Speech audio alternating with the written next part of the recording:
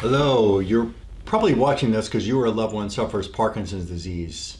And I want to take a break from this video for just a moment. I want you to hear what this man had to say about the improvement with his hand, with the shaking of the hand. And when you watch that brief intro to this video, I'll be right back and get into the findings, the unique exam findings that allowed him to experience that improvement that he's still experiencing.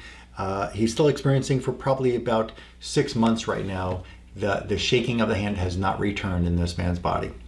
Watch this and I'll be right back. Which is levodopa. It's basically the same thing as the sentiment, just from a different brand. Okay. But I could trim, I would have... So we're going to start with, so the hand was never tremoring. The hand was never really trembling.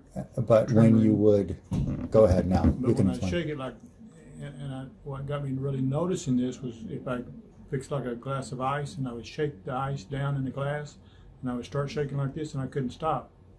I couldn't stop. It would just continue to shake. Mm-hmm. And how did you stop it when I would have to physically get a hold of my hand to stop it from shaking. Okay.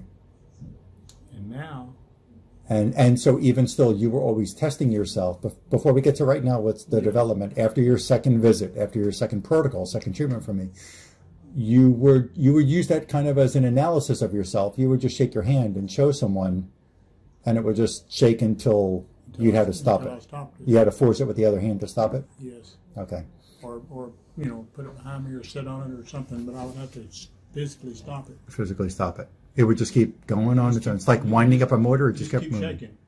Just keep shaking, and you know, it would just keep shaking just like this, and I couldn't. And that's how it looked. So now, what we just saw. So if we could see another example, what we just noticed after your second treatment, your second protocol, you just came back to me again now in July, and what did you show me? And now I can shake it, and I can stop it. Stop immediately. Without you have total control. Assistance. Yeah. No assistance of the other hand. Shake it and stop it. You don't have to stick it anywhere by underneath the leg. I can just have it out there by itself and shake it and stop it. Yeah. Excellent. Which is amazing. Amazing. Okay, so I'm Dr. Herman, and I practice a unique form that I've created called functional neuro recovery therapy. And I help patients with Parkinson's disease who come to my clinic from across the United States and from other countries in the world. And we're seeing some incredible changes with this. Now, I've gone through postgraduate studies in functional neurology for several hundred hours, and neurochemistry and neuroimmunology and developmental disorders of the brain, about the whole autistic spectrum. Vestibular rehabilitation program I took in functional neuro postgraduate studies. I also took human brain dissection, and led by one of the world's most respected brain dissectors. I found other studies in movement disorders and endocrinology and blood chemistry analysis and thyroid disease and biochemistry. I've got a great mentor who's a cardiologist and a Russian scientist who brought over this biophysics research from Germany, and it's just brilliant. So I've got a great set of knowledge and skills and tools that I believe I can help you get well, just like you saw with this man. And I'll put up some thumbnails here to other videos that I've done on my YouTube channel about Parkinson's and other essential tremors that will help you gain some insight of the real, true, effective work that I'm doing in my clinic here, okay? So with that said, let's get into the unique exam findings, and you should try to compare this with the exams that you're getting from your doctor to see if your doctor's doing the same kind of workup on you. When I first examined him, I found, which was in January of 2019, I found that he had mercury in his cerebral spinal fluid, which is the fluid in and around the brain and spinal cord.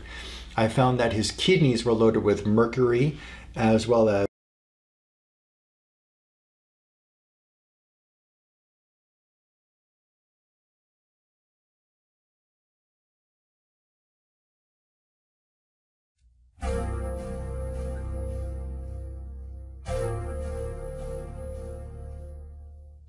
how mercury causes brain neuron degeneration.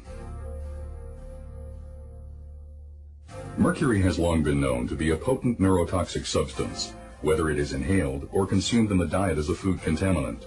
Over the past 15 years, medical research laboratories have established that dental amalgam tooth fillings are a major contributor to mercury body burden. In 1997, a team of research scientists demonstrated that mercury vapor inhalation by animals produced a molecular lesion in brain protein metabolism, which was similar to a lesion seen in 80% of Alzheimer's diseased brains. Recently completed experiments by scientists at the University of Calgary's Faculty of Medicine now reveal, with direct visual evidence from brain neuron tissue cultures, how mercury ions actually alter the cell membrane structure of developing neurons. In this experiment, neurons also isolated from snail brain tissue were grown in culture for several days, after which very low concentrations of mercury were added to the culture medium for 20 minutes. Over the next 30 minutes, the neurite membrane underwent rapid degeneration, leaving behind the denuded neurofibrils seen here. Silver and mercury compounds and streptococcus bacteria and numbing agents called xylocaine and septocaine, and he had aluminum in his kidneys as well. I also found that he had strep infection in his renal pelvis, which is a part of the kidney, and that was also causing impairment of body function. His blood had streptococcus infection, and he also had Roundup weed killer spray that was in the cortex of his brain. Remedies were provided to get rid of those different chemicals from the tissues I just mentioned, from the kidneys and from the cortex of his brain, the Roundup, to get out of there. I also found with him that he had mercury in the red nucleus of the brain, and the red nucleus helps to control motor of the limbs. It's a part of the brainstem, upper brainstem to be specific, that helps us control motor of our limbs. He had mercury in there as well.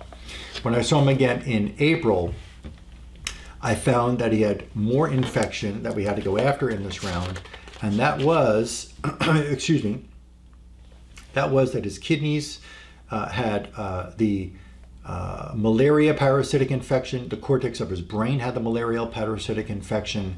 His ureters from the kidneys had mold in them.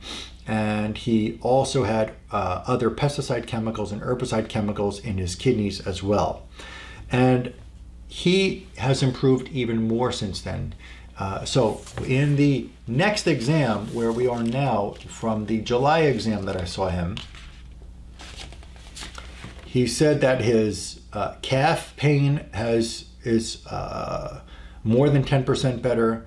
His strength in his legs without exercise is about 10 to 20% better. Still not good enough.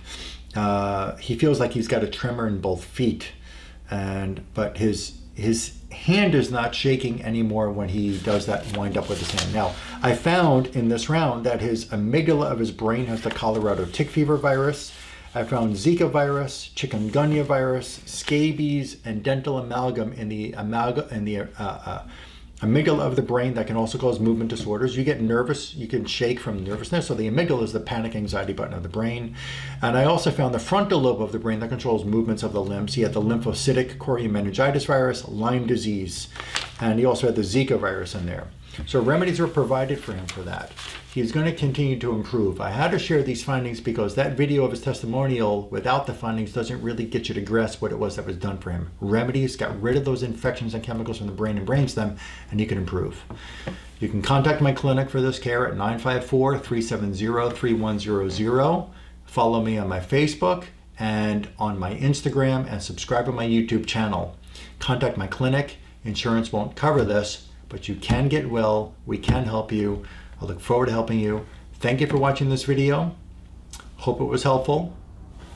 And if you found it beneficial, please share it with someone.